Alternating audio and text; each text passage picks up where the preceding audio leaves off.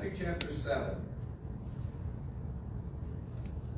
While you're looking there, looking for that, you can bow your hearts with me and go to the Lord in prayer. Father, in the name of Jesus, we thank you for your Holy Spirit. Thank you for your grace and your mercy. Lord, we could thank you all day long, 24 hours a day, 7 days a week, and it wouldn't be enough. It wouldn't be enough for what you sent your Son to do for us on a cross 2,000 years ago. And we know, Father, that if there was another way, you would have made it possible. Yes. But there wasn't. We know that it's only through Jesus that we go to heaven. That there are people in our country and in our world who have a challenge with that. They say that that's bigotous and racist and other things, Lord, but it's your word, it's your way, it's your design. We're not here to judge you, Father. You took care of all of that for us on the cross. Lord, bless our service, bless the words that are said here today. Let our eyes and minds and hearts be open to what you would have for us to hear. Less of me and more of you in Jesus' name. Chapter 7, Matthew. Judge not, that ye be not judged. For with what judgment ye judge, ye shall be judged, and with what measure ye mete it, shall be measured to you again. Why beholdest thou the mote that is in thy brother's eye, but considerest not the beam that is in your own eye? Or how wilt thou say to thy brother, let me pull out the mote out of thine eye, and behold, a beam is in thine own eye? Thou hypocrite, first cast out the beam out of thine own eye, and then shalt thou see clearly to cast out the mote out of thy brother's eye. So the story goes, and I don't know if I can represent the story as well as it deserves, but this is supposed to be a black dot. I don't have a black magic marker, so I figure if I color in several colors, you'll think it's black. But the story goes that a professor, I don't know if he was a psychology or a philosophy professor or whatever it was, that the class came and got seated, and when class got started, he said that we're going to have a pop quiz. And he passed out the quiz to each of the students and had them turn it over so nobody could see it.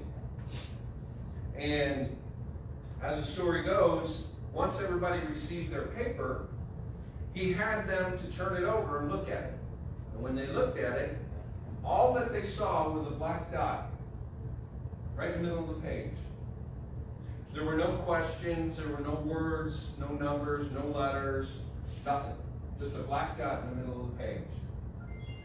And the story goes that the professor said, I want you to write an essay and explain to me what you see.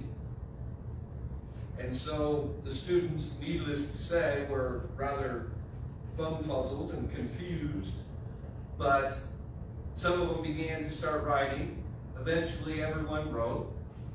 And when they finished, they all handed their papers in, and he started to read what people wrote out loud to the rest of the class. He didn't tell them who it was, but he read what was written. And as he read it, there were students who were very logical, and they said, in this test there is a black dot, it's in the center, it's so many inches from the side and so many inches from the top. Others were a little bit more creative and said it is like a black hole, and it's in the center, and so forth and so on. But the professor said, things aren't always as they seem. And I don't know if you've noticed that. It seems to be what the Lord has been working with me on the past few weeks. Kind of a theme. Things aren't always as we see them. Things are not always what they seem to be. And that's why the scripture tells us to walk a mile in someone else's shoes. And I truly don't even think that that's enough for us to really understand someone else's situation and position. But the professor said there's one thing that nobody did in this class. And he said nobody said anything about all the white space around the black dot. He said everybody focused on the black dot in the middle. And some of you were quite creative in coming up with different things, and some of you were logical and mathematical. He's like, but nobody said anything about all the empty white space that's around it. Things are not always as we seem. When we think about other people, whether they're Christians or not, whether we believe they're a Christian or not, or whether their heart is right with the Lord, or whether they're very open and say that they don't believe in God and they're not a Christian, and whatever the case might be, I think it's too easy for us to look at other people and see the black dot. We see the dot in the middle of the page, and we make the necessary, obvious assumptions that this person is this person is that, they think this, they feel that, etc. And we make those assumptions based on our own personal experiences. The scripture tells us in Matthew, it doesn't specifically say judge not, but it says judge not, lest ye be judged by the same measure in which you use. In other words, if you're harsh and you're difficult in your judgment of someone, that's what you can expect to receive back, because that's what you put out. It says, cast your bread upon the water and it'll come back. And to sow your seeds and you'll reap what you sow. Some 30, some 60, some 100-fold. If I plant corn and I expect to get carrots, I'm going to be pretty disappointed. If I plant judgment and I expect grace, I'm going to be pretty disappointed. Because that's just not how it works. Our words have power. God said in the beginning, let there be light, and there was. And from that moment forward in human history, as we understand history as humans chronologically, God set into motion the power of our tongue. Many Christians who've been in church a while probably have heard this, but pound for pound, the strongest muscle in your body is your tongue. Your tongue, not to be too graphic, has been tested, and how much weight that your tongue can hold compared to the size of your tongue, pound for pound, can hold more weight than any other muscle in your body. And it says there's nothing, Scripture says there's nothing more difficult to tame than the human tongue, than our mouths. It's one thing to look at the dot and you see something, you make a judgment call, you make an assumption about these person or people. But it's another thing to vocalize that and act upon it. The scripture says that every thought should be captured. Every thought should be filtered through the blood of Christ. It's too easy for us to look at the black dot and say, there's a black dot in the center of the thing. It's dirty, it's ugly, it's not perfectly round, it's not perfectly centered, it's whatever. But we're failing to see all the other stuff that surrounds it. We're failing to see and notice, and I always use homeless people because it's such an easy example. We see them with their sign, and we make a judgment call. We look at them, we look at their shoes, and we look at their clothes, and we look at if their face is clean, and we make a judgment call. Are they really homeless? Are they just scamming? Do they looking for money for alcohol or drugs? And the bottom line comes down to, you'll not know unless you're willing to actually step out of your vehicle and go and speak to them, which most of us won't do. Or you just put it in God's hands and trust that if God says, bless them, bless them. If God says, no, not right now, then it's not your turn to do it. And to trust God that it's all taken care of. To trust God with all the white space that surrounds the black dot. Because we can't possibly know everybody's circumstances and all their details. And the people that we probably judge the most are our family, our nuclear family, and our church family. It's too easy. Because we're close to each other. And we see each other's flaws. And we know the things that we each do and don't do and should and shouldn't do and so forth. And it's easy to make a judgment call. Now, it's one thing to go to somebody and say, hey, I wish you wouldn't do this around me because it makes me uncomfortable. It's another thing to say, that's a sin and you're not going to heaven and there's a problem with you, etc. I try to encourage people, and I'll close with this. When I talk to young Christians, young in the faith, when I talk to people who are maybe a little bit wobbly in their faith, I remind them of two things. First and foremost, when you got saved, you accepted the forgiveness that God created for us on the cross through His Son by the power of the Holy Spirit 2,000 years ago. When you accepted that forgiveness, God didn't expect perfection from you and never sin again. We should strive for that. But when God died for you on the cross 2,000 years ago, He died for all of your sins. It's our responsibility to not do it. It's our responsibility to repent when we do it. It's our responsibility to go and sin no more, as Jesus said to the harlot while she was about to be stoned to death. He didn't pacify her and say, it's okay, honey, and let her go. He protected her from death and said, now go sin no more.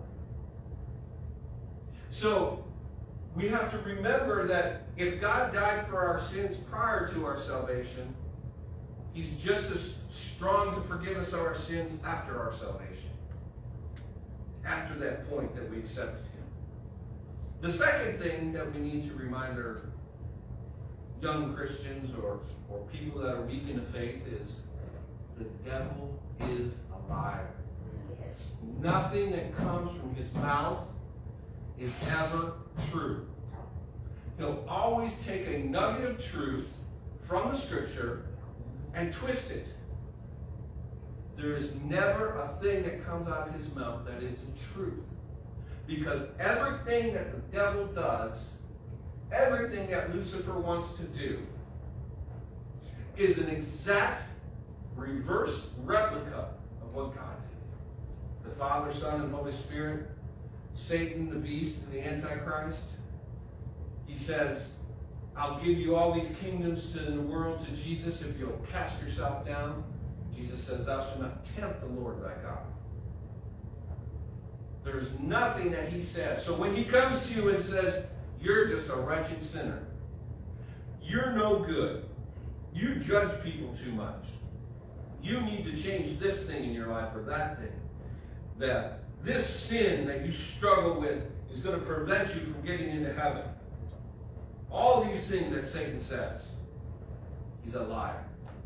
He's trying to trip you up. He's trying to get you so focused on the God. Yes. Your sin, your flaw, that thing that trips you up frequently, that you lose sight of all the love, the purity, the Holy Spirit, the power of God, and everything else around you. He's a liar. And when he comes in, we need to rebuke him. We need to remind ourselves with the Scripture that he is a liar and that God is not. And that is the power of knowing the Scripture from memory. And if we can't do that for whatever reason, whether it's medical or whatever the case might be, open your Bible up and look and remind yourself, God said that I am a saint. God said that I am saved. God said I am sanctified. He said that I have joy, that I should rejoice, that I can have power over these things in my life, that Satan is a liar, that he hates us, that he wants to take us down with him as much as possible, as many as he can. So much so that the Lord has had to expand the gates of hell to fulfill and fit the souls of those who've chosen to live their lives without God. It's sad and scary. But we have to encourage one another. We have to lift one another up. And we have to remind each other, Satan's a liar. And when God died for our sins, he died for all of them. Not just some of them. Not just the ones before we accepted Christ. But all of them. And we need to turn from anything that is wicked, that is not of God, and turn towards God. Stand with me.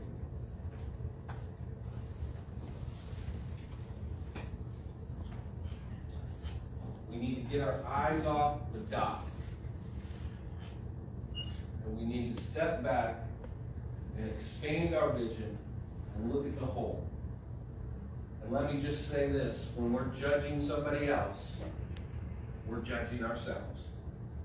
Because you can't see something wrong in somebody else that isn't also wrong in you.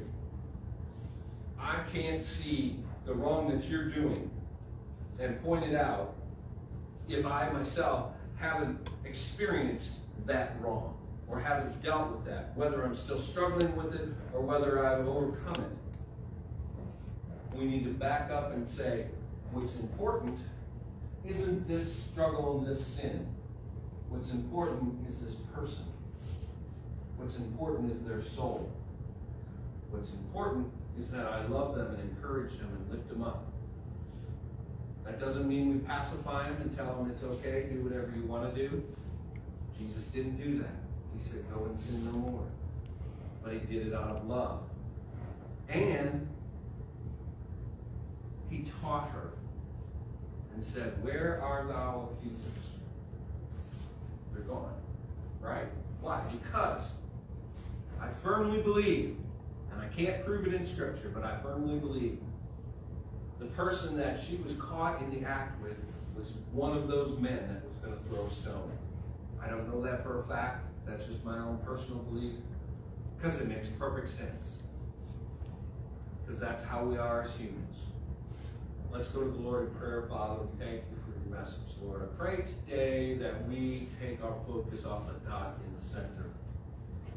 Lord, I pray that we take a step back and we look at the whole. We look at someone as a soul, as a human being who has an eternal soul, and we want to encourage them to accept Christ and to go to heaven with us. Lord, if that encouragement means a few dollars to help them get some food, or a ride somewhere, or maybe it's just an encouraging word to say, hey, look, I had the same struggle. I deal with it myself still. Let's do it together. Let's be accountable to each other. Let's help each other. Instead of beating them down and judging. That's terrible. I can't believe you did that. Let us reach to each of these souls and every one of them. Billions upon billions of people who are counting on us to encourage them and help them with their walk to heaven. Until that day that the Lord takes us. Whether that day be by natural causes through death, or whether that day be by the rapture, Lord. Whatever it is, let us take everyone that we can possibly take with us. Yes. Bless us, Lord, in our travels as we prepare to leave today until we come back again. In Jesus' name we pray. Amen.